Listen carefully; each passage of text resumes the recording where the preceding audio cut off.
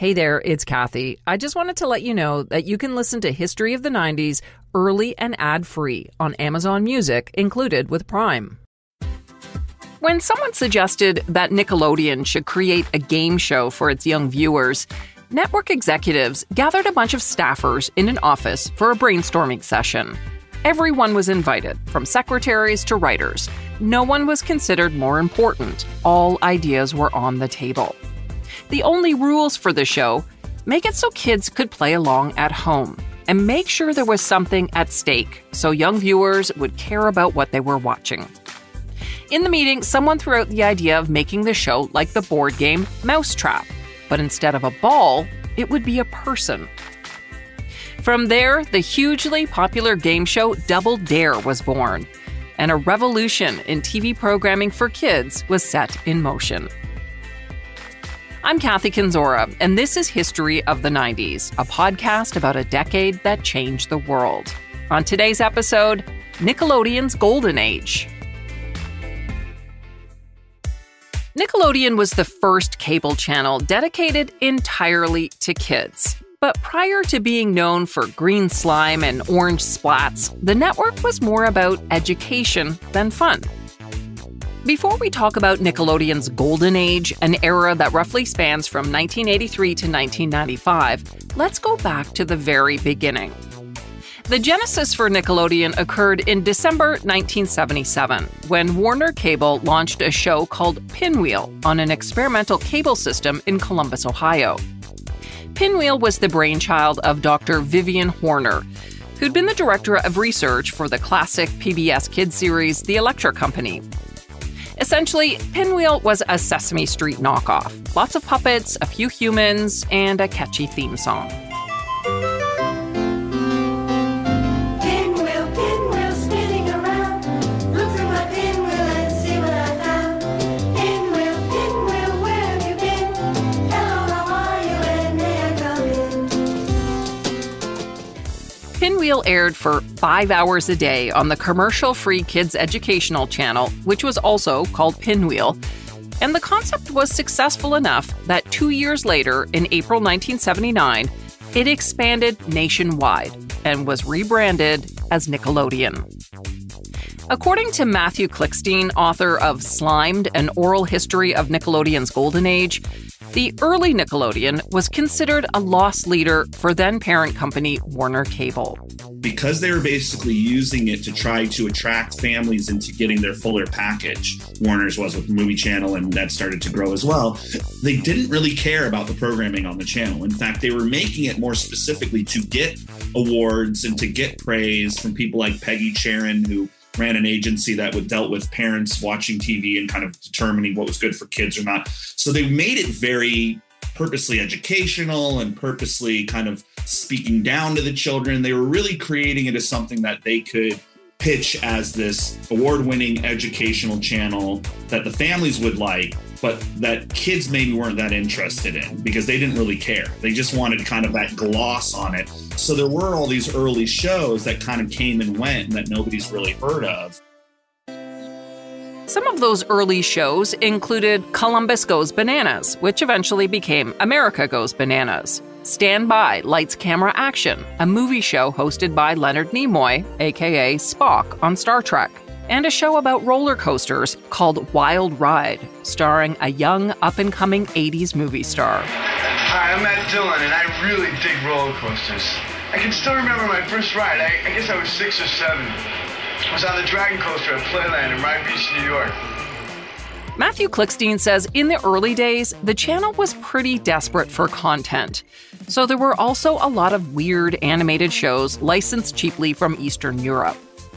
In 1982, still on the hunt for affordable content, Nickelodeon picked up a Canadian show that had already been airing on Ottawa's CJOH TV for a couple of years. Jaws Eats Jacques Cousteau will not be shown at this time, in order that we may bring you the following special program devoted to bathroom humor. Hey, Moose. Yeah, Randy. Do you want to buy a very rare television set? What's so rare about it? This set used to belong to Sir John A. Macdonald. Oh, right. They didn't even have television in those days. That's what makes it so rare. You Can't Do That on Television was a low-budget variety show with comedy skits featuring mostly kids, music videos, and live call-in contests for viewers. Initially, when Nickelodeon picked up the show, they simply aired repackaged reruns. But they soon discovered their young viewers loved it. So the network decided to partner up with CJOH to make new episodes that took the show up several notches. That meant no more disco dancers or performances by aging Canadian rock bands like Trooper and Max Webster. But they did keep something from the original show, something that would become synonymous with Nickelodeon. But, Alistair, like, what else could there be in that green stuff? Well, I don't know. See, that's why I'm If you're not familiar with You Can't Do That on Television, every time someone on the show said, "I don't know," they got slimed, which means a bunch of chunky green liquid would fall from above, splashing over their head, face, and body. In the scene you just heard, Canadian actor Alistair Gillis was trying to use science to figure out what slime was made of. Not sure if he ever got there, but I can tell you now that slime was made of gelatin powder, oatmeal, and water, with some baby shampoo added to the mix to make it wash out of hair better, which was pretty thoughtful, I guess. Despite being paid an extra $150 every time they got slimed, cast members apparently hated it, especially the show's popular kid host, Christine Moose McGlade. Although unpopular with the cast, the viewers loved it. So much that in 1984, Nickelodeon held its first Slime-In contest. The winner got a trip to the set of You Can't Do That on Television to get slimed, of course. All you gotta do is watch new episodes of You Can't Do That on Television all next week and say hello to the future of slime. When you see the Slime-In address, send in a postcard and you can win a chance to say, you know, be a part of slime history. And yes, I must mention that one of Canada's favorite alt-rockers from the 90s, Alanis Morissette, appeared in 5 episodes of You Can't Do That on Television in 1986, when she was just 12 years old. Long before she was screaming "you oughta know" to a hated ex-boyfriend, Alanis was trying to avoid getting slimed. Thanks to that green goo and the funny kid-friendly skits and gross-out jokes, You Can't Do That on Television was a big hit for Nickelodeon. But the network's ratings overall were still pretty dismal, and they were losing money. If Nickelodeon was going to stick around, it was make or break time. And thanks to a visionary new leader, the network would not only stick around, it would embark on a golden age of programming. In 1983, Nickelodeon, heavily in debt, began to take corporate underwriting. Shortly after, the network bit the bullet and accepted advertising. Nickelodeon also began to shed its earlier image as a parent-approved channel. When Geraldine Laybourne took over, everything changed. Forget the boring educational shows that won awards and the praise of parents. What is now called the green vegetable era was over. It was time for dessert. Laybourne wanted shows that kids would like, shows that wouldn't talk down to them or teach them anything. She just wanted stuff that was fun. So Laybourne started building a team that had the same vision. And they were actually, I don't want to say anti-education, but a lot of them told me that, look, if kids want to get educated or families want to get the kids educated, there was PBS. Or there was, certain movies or Sesame Street or Electric Company or whatnot. It was like they wanted to stand out. It's like, no, this is where you can rest, relax, have fun, get messy, be silly. They really wanted to be, again, not necessarily anti-education, but just not educational. They wanted to just be fun. And so that also was a big deal, though, because not only do kids love that kind of stuff anyway, but it helped them in the market to really stand out. We're not PBS. We're not, Sesame Street. We're not Mr. Rogers. We are Nickelodeon. And that really helped them also with the branding. And that was important, too. Seems kind of obvious, but Jerry Laybourne and her team also started talking to kids about what they wanted to watch. It was the first time that focus groups involving kids were held about TV programming. Whether it was the early Mickey Mouse Club or Captain Kangaroo or Bozo the Clown or even things like Sesame Street or Mr. Rogers, it was either, just adults in the room who are figuring out what are kids going to want, what are kids going to like, advertisers, educational experts, but nobody was really talking to the children and seeing what the kids wanted. And there's a very good reason for that. because it wasn't until the 80s that you started having more latchkey kids, and you had kids who were watching TV by themselves and had control over the remote. Behind the scenes, some other changes were happening. Warner had spun off MTV and Nickelodeon into a newly formed subsidiary called MTV Networks, and a rebranding of the kids' channel to match its new anti-adult image began. The original logo showed a man in a bowler hat looking into a coin-operated movie machine called a Nickelodeon. But seriously, unless you were alive in 1910, how would you even know what that was? Anyway, the logo was updated a couple years later with rainbow letters over a silver pinball. Then, in 1984, the guys responsible for MTV's rock and roll branding were put in charge of updating Nickelodeon's look. And what they came up with was this catchy jingle and the iconic orange splat logo that could morph into anything: a foot, a cloud, a dinosaur, or a lightning bolt.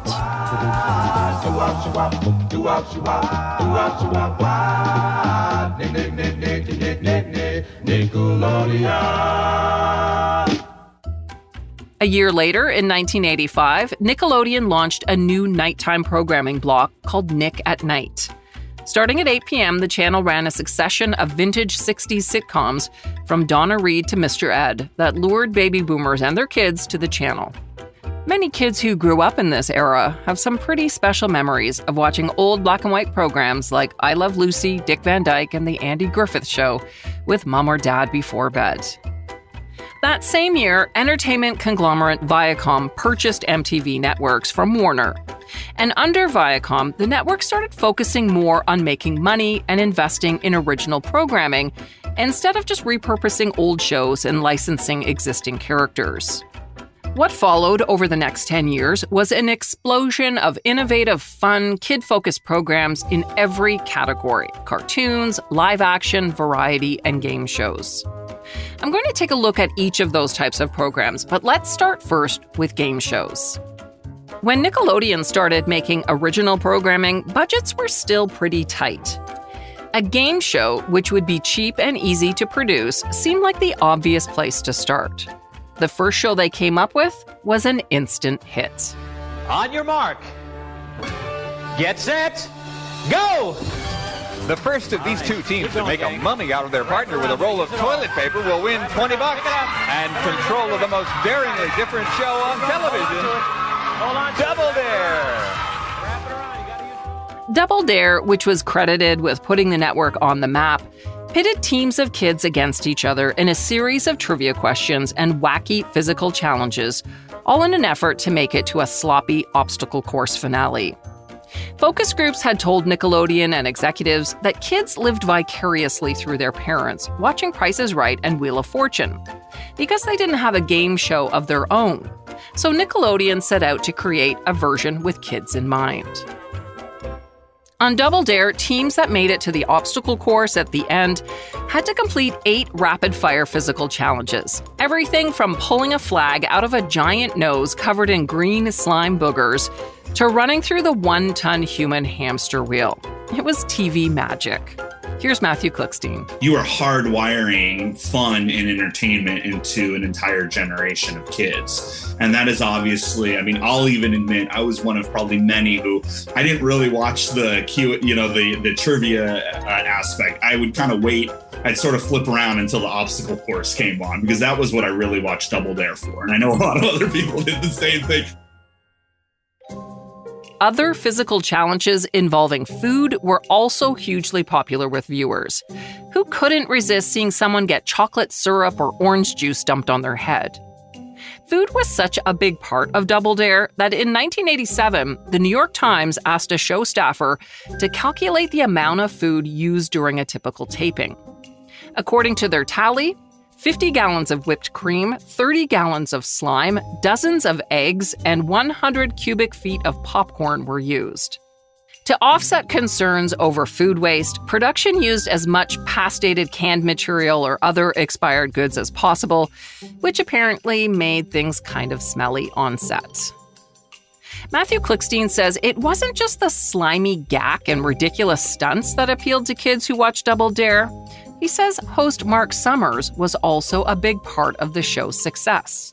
He was such a perfect host and such a perfect kind of identity for Nickelodeon at the time. He wasn't too old, but he wasn't too young. So there was this nice kind of, seemed sort of like an older brother, very avuncular, if anything else. The original show ran from 1986 to 1993 and taped more than 500 episodes. It was so popular that there were spin-off shows like Family Double Dare and Super Sloppy Double Dare. Nickelodeon also partnered with Mattel to release a number of tie-in products, including a board game and the quintessential 90s toy called Gak, which was basically slime in a splat-shaped container. Ironically, crew members on the show were the first to come up with the name Gak for the obstacle course slime, and although the word is also slang for heroin, neither Nickelodeon or Mattel seemed to mind. Other Nickelodeon toys released in the 90s included a Gak Vac and a Gak Inflator. But believe it or not, Nickelodeon and executive Jerry Laybourne didn't want Double Dare or the network to be a total sellout. Legend has it, Nickelodeon turned down a $1 million offer by Casio to be the official time clock of the show. And according to Mark Summers, the network also refused a $1 million license deal to make Double Dare cereal.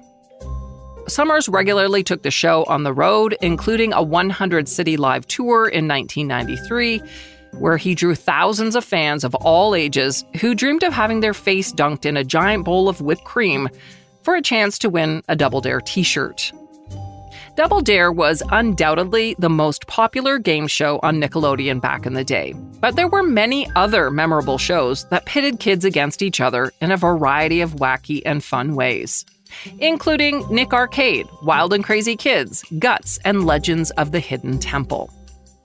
Participating in a Nickelodeon game show, or at least being in the audience, was a dream for a whole generation of kids who, if lucky enough, made a family trip to Orlando to visit Nickelodeon Studios at Universal Studios. Beginning in 1990, the Orlando studios were the epicenter for the network, which had previously been located in New York.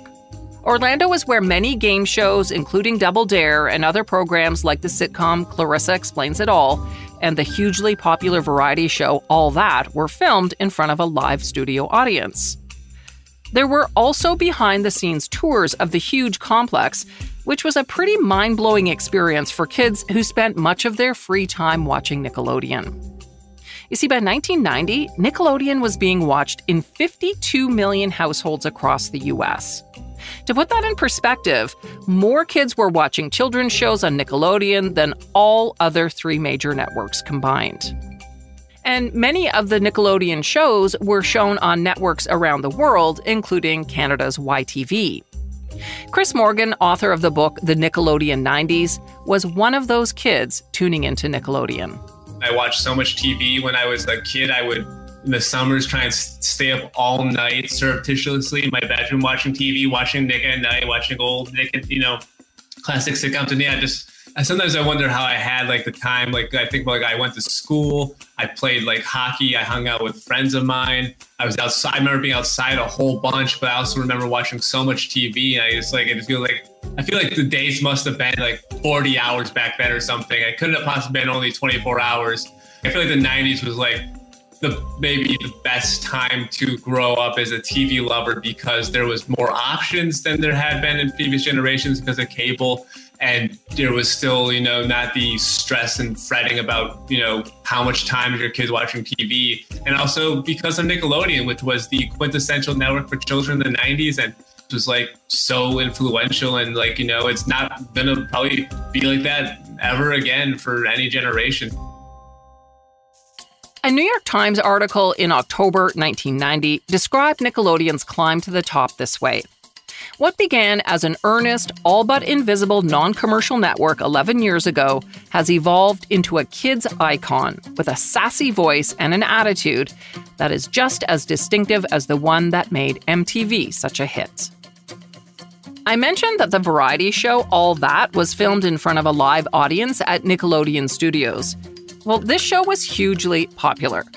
It was a sketch comedy program which was essentially a kid's version of Saturday Night Live, and it ran for an impressive 10 seasons beginning in April 1994.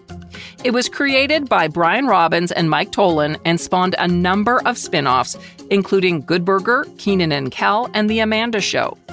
It also launched the careers of Kenan Thompson, Amanda Bynes, and Nick Cannon. Unfortunately, all that is also connected to the now disgraced producer Dan Schneider, who was head writer and showrunner. But that aside, the show is remembered for hilarious skits like Ask Ashley, Repairman, and The Loud Librarian. Excuse me, can you please keep it down a bit? Quiet! This is a library! But you were the one making all the noise. It's also remembered, though, for its diversity. The original cast included 4 girls and 3 boys. 3 of the performers were white, while 4 were of color. All That's producers knew its audience would be diverse, too, and they embraced that fact wholeheartedly. The opening credits were scored with an original song by TLC, and weekly musical guests were a diverse mix of pop, alternative, R&B, and hip-hop acts, including Aaliyah, Coolio, Erykah Badu, Missy Elliott, Bare Naked Ladies, and NSYNC. So we know that game shows and variety shows were a big hit on the network. But there were also some very popular scripted live-action shows on Nickelodeon. The first one was launched in July 1989.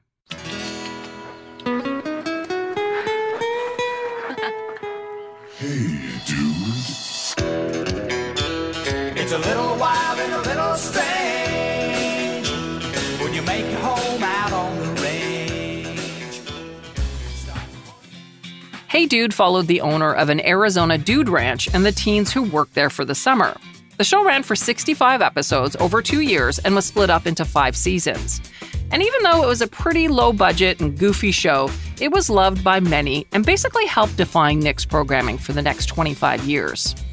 It also launched the careers of 2 90s teen semi-stars, Christine Taylor, who played bubbly girl next door Melody Hansen, and David Lasher, who portrayed lovable troublemaker Ted McGriff.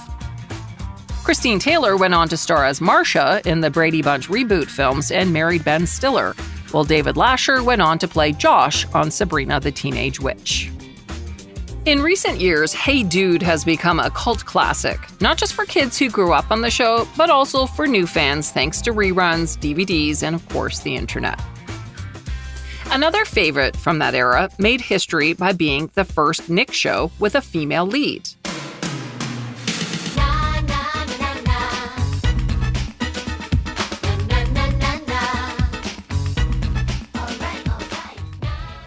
Clarissa Explains It All, starring Melissa Joan Hart, debuted in March 1991 and would go on to become one of the biggest hits for the network. It was equally popular among boys and girls, which defied industry beliefs at the time that a show starring a female lead could not attract male viewers. Created by Mitchell Kriegman, who previously worked on both Saturday Night Live and Sesame Street, it was about a strong, quirky, and precocious young girl named Clarissa Darling, who had a pet alligator and a best friend named Sam who used a ladder to climb through her bedroom window when he popped by for a visit. And like its main character, the show also did things differently. Clarissa would often break the fourth wall and talk directly to the audience and explain the storylines with fake news segments, graphics, and video games.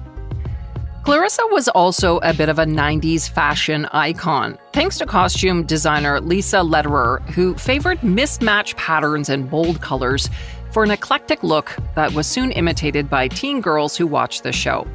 In 2014, Melissa Joan Hart told Elle magazine that she saved every single piece that she wore on that show and has them stashed away in a basement closet. As for Clarissa's bedroom, where much of the show took place, initially it was done in all pink and was very frilly. But Kriegman says he had the set designers literally take black car paint and make checkered walls on top of the pink wallpaper.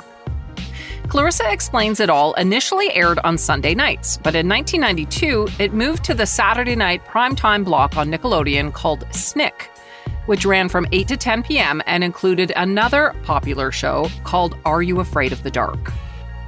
For 90s kids, the anthology series is remembered as one of the scariest shows of all time.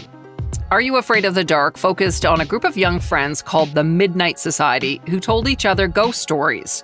The show had plenty of now famous guest stars, including Ryan Gosling. As for Clarissa Explains It All, it ended its run in 1994 after 65 episodes over 5 seasons. But it wasn't canceled because of bad ratings. Nickelodeon just decided that Clarissa was too old, which Kriegman says was very unfair. He thought the show could have grown up with her.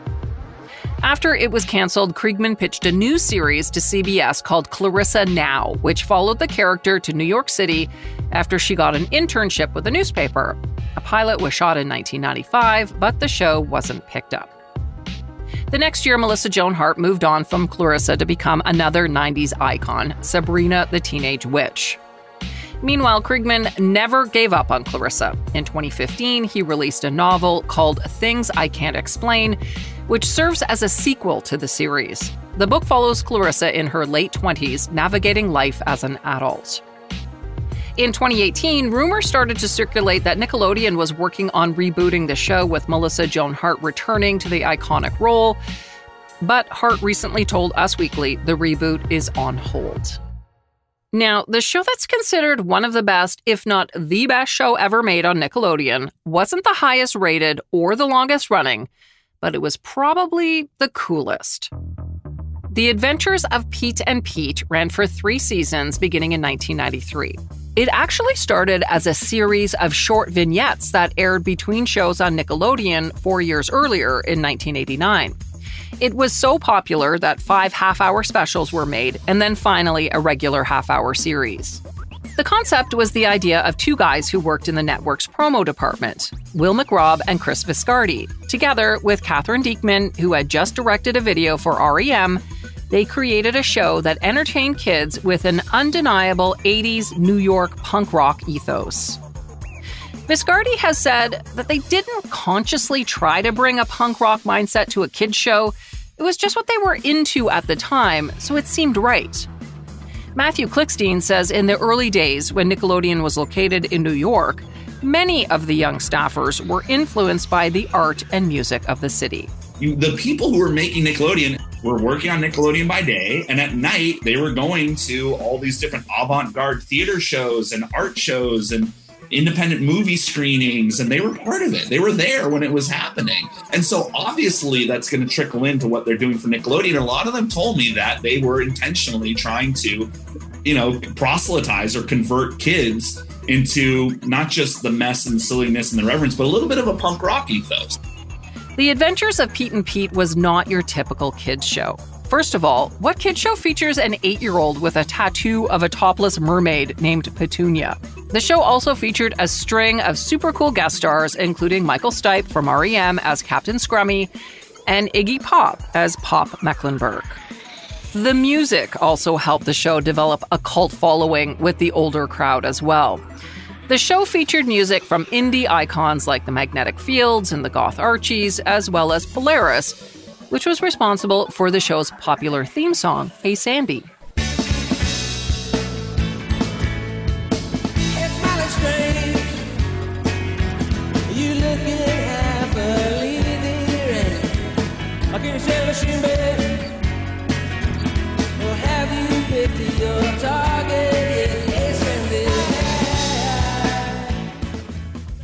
Despite its originality, or maybe because of it, Pete and Pete was canceled in 1996. Ratings just weren't strong enough for the show to continue. Things went quiet for a number of years until the first 2 seasons were released on DVD in 2005 and gave fans who had grown up with the show a chance to revisit the series. Many are still waiting patiently for Season 3 to be released, which was pressed and ready to go, but shelved for some reason after DreamWorks and Paramount merged. As diehard fans wait for that final season of Pete and Pete to come out, they can at least listen to the show stars Michael C. Morona and David Tamborelli on their podcast, appropriately titled The Adventures of Danny and Mike. While Nickelodeon was developing innovative and fun live-action shows, they were also investing in some groundbreaking cartoons. On August 11th, 1991, the network aired its first 3 original Nicktoons, Doug, Rugrats, and Ren and Stimpy. TV networks tend to go to large animation houses with proven track records to develop Saturday morning cartoons. And usually they're created with already existing characters from movies, toys, or comics, like Care Bears or My Little Pony. Up until then, the high cost of quality animation had discouraged Nickelodeon from developing original weekly animated programming. But by 1991, Nickelodeon was ready to create an evergreen library that would pay for itself for years to come. To do that, the network created 3 original animated series that were vastly different from the usual Saturday morning cartoons. Let's take a look at each of these classic shows. First, Doug. The cartoon about a very average middle school kid with a big imagination was the creation of Jim Jenkins. The actor and animator first created Doug as a doodle. He eventually put together a book proposal based on the character called Doug Got a New Pair of Shoes. No one was interested in the book, but the Florida grapefruit growers liked the look of Doug and used him in one of their commercials for grapefruit juice. Eventually, a friend convinced Jenkins to pitch the idea to Nickelodeon, which was looking to develop original animated programming.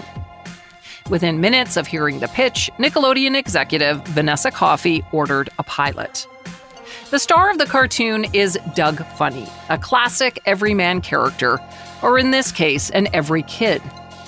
He's been described as a painfully average 11-year-old who muddles through tough childhood experiences like getting a bad haircut or learning to dance, which he writes down carefully in his diary each night.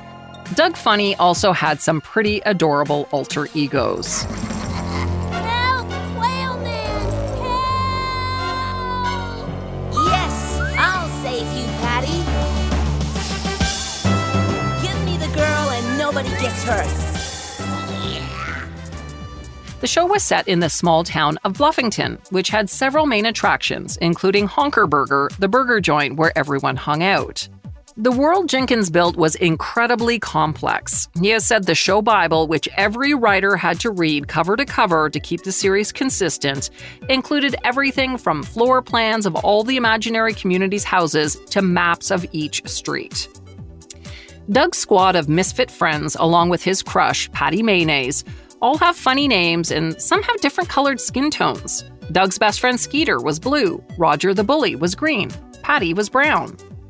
Another memorable part about Doug was the music.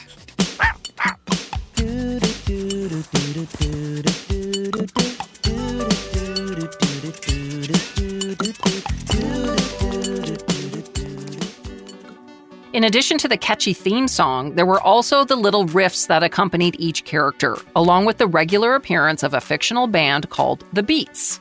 Modeled after British bands like the Beatles and The Who, the Beats were known for their big hit called Killer Tofu, which advocated for kids to eat healthy, though that message probably flew over their heads at the time. That was the thing about Doug. It usually had a little moral message hidden in the storyline, but it wasn't always obvious. Jenkins has said it was essential that each and every installment of Doug taught a moral without preaching. Writers were instructed to annotate their scripts with what lesson Doug and viewers of the show would learn from each episode. Doug ran on Nickelodeon for 52 episodes before it was snapped up by Disney in 1993, going on to become a $100 million franchise with a movie and tons of merchandise. The second original animated show released by Nickelodeon on August 11, 1991, was a show about a group of funny-looking toddlers who go on great adventures with their 1-year-old leader, Tommy Pickles. I give you Ice Cream Mountain! Dig in! Hey!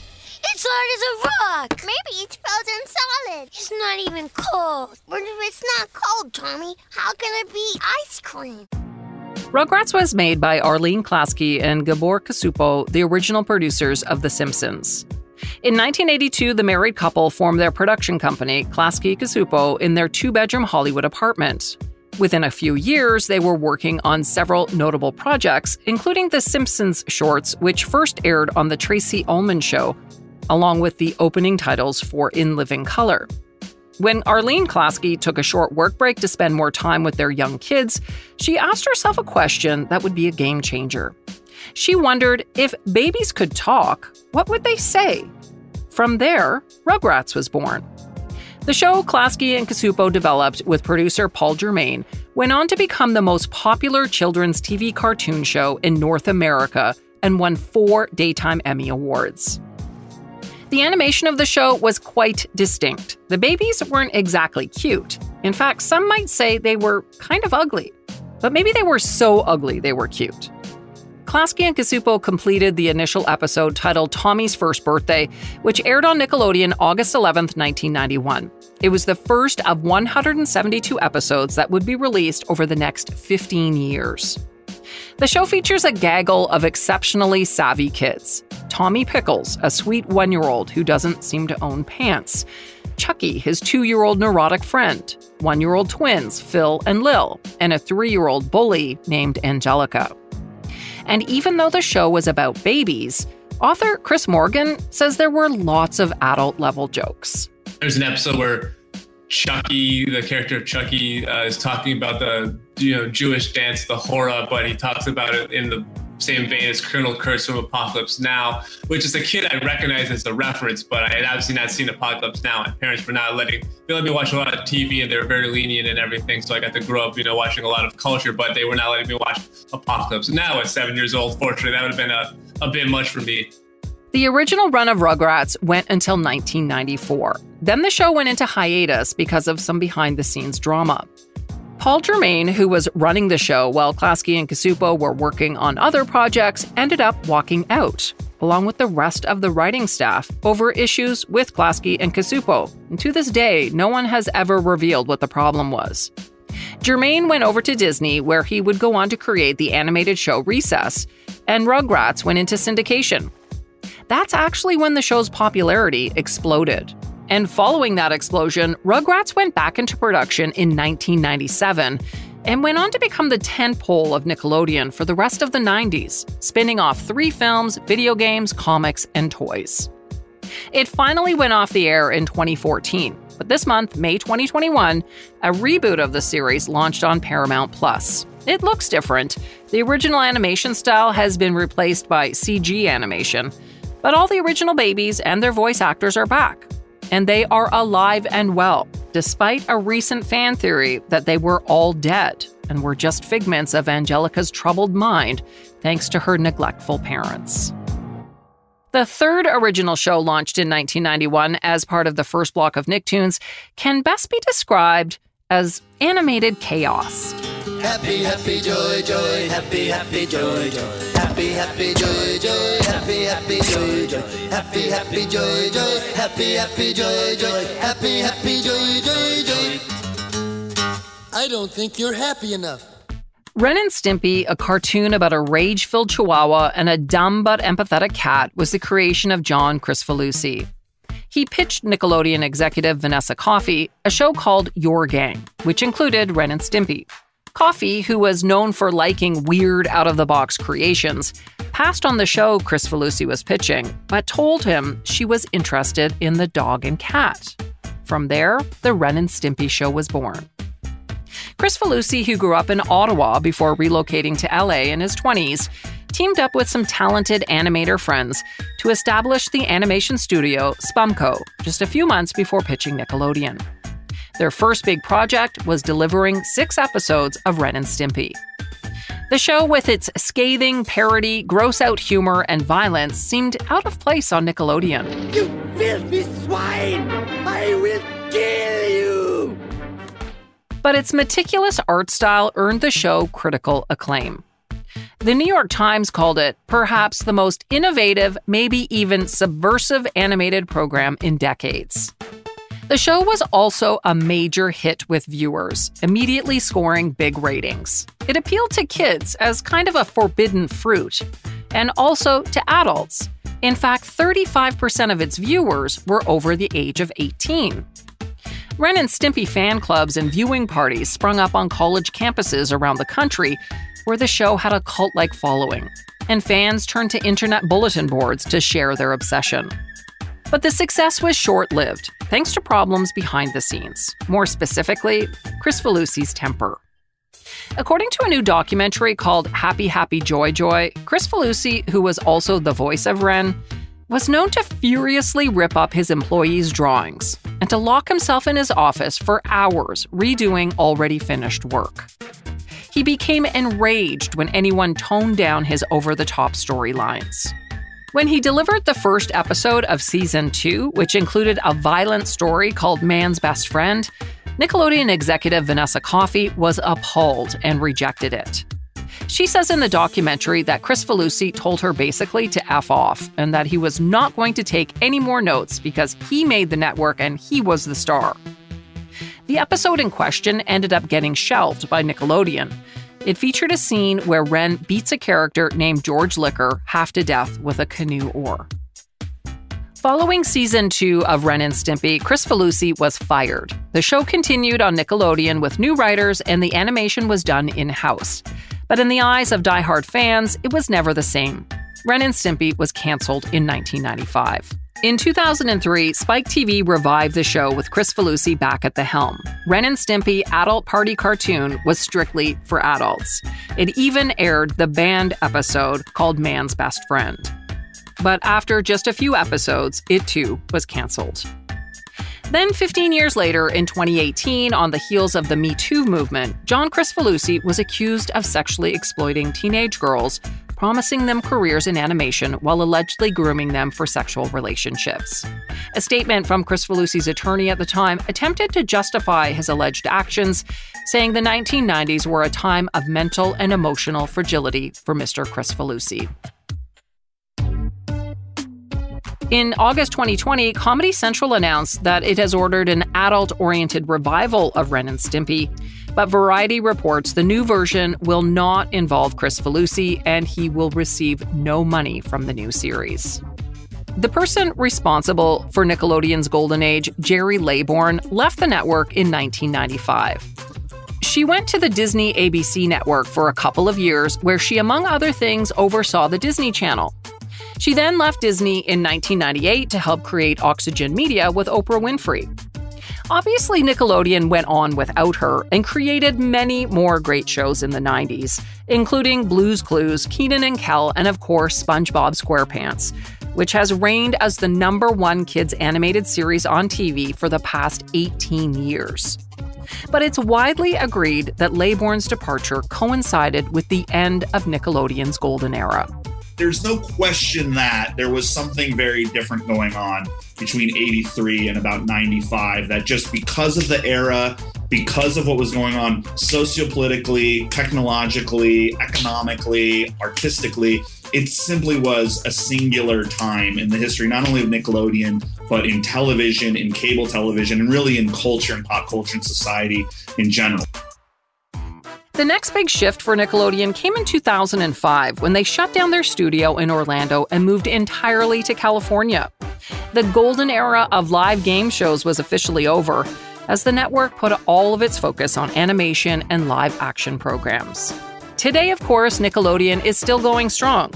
In fact, earlier this year, they announced the debut of 20 new series and feature films in 2021 and 2022. They'll air on Nickelodeon as well as Paramount Plus, which is owned by their parent company Viacom CBS. The slate includes several live-action series. There's also a dozen animated projects, including the Rugrats reboot I mentioned earlier, and 2 new SpongeBob spin-offs. Camp Coral, SpongeBob's Underyears, debuted in March of this year on Paramount Plus, and a spin-off starring SpongeBob's best friend called The Patrick Star Show has been greenlit for Nickelodeon. If after listening to this episode you're still wondering about Nickelodeon's place in history, just think of it this way. Nickelodeon, when it comes to content and consumer products, could be the only network that could rival Disney. Of course, there's Cartoon Network and Netflix, but neither of them have been able to reach the heights that the Green Slime Network has.